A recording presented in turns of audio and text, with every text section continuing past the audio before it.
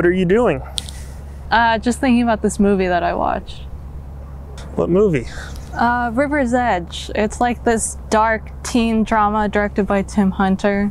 It's based on a real crime where a guy killed a girl and showed her body to various people before the crime was reported several days later. The film itself follows the story, with Keanu's character Matt being the one to call the cops.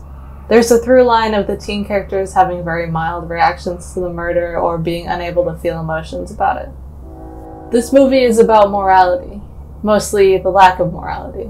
It draws a direct connection between the Vietnam War, Nicknamed the Living Room War because it was the first time Americans were directly exposed to the violence of war through television, and the desensitization the characters feel toward violence.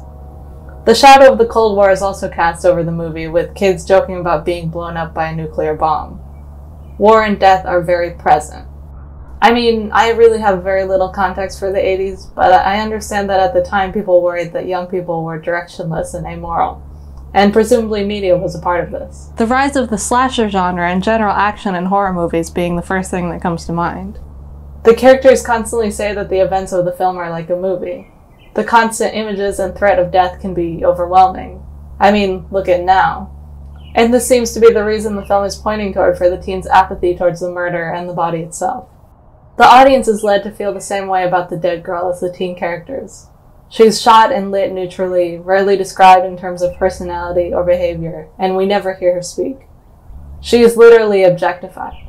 It's horrifying, sure, but in a detached way, like watching a movie. It is watching a movie. There's also a parallel storyline where Matt's siblings play out a similar story on a smaller scale. The first character we see in the film is his younger brother, Tim, throwing a doll into the river. It cuts directly to John with Jamie's body on the riverbank. This is not subtle. Later, we see that the younger sister is inconsolable, and Matt ends up comforting her and helping her put up a memorial for her doll. This is the first characterization of Matt as kind or empathetic. And also, him being the one to help his sister directly reflects him being the one who reports the murder. The message of the movie is basically, morality makes you cool and attractive like Keanu Reeves. And generally, pretty good job conveying that. Sounds like a pretty good movie. Oh, it was okay. But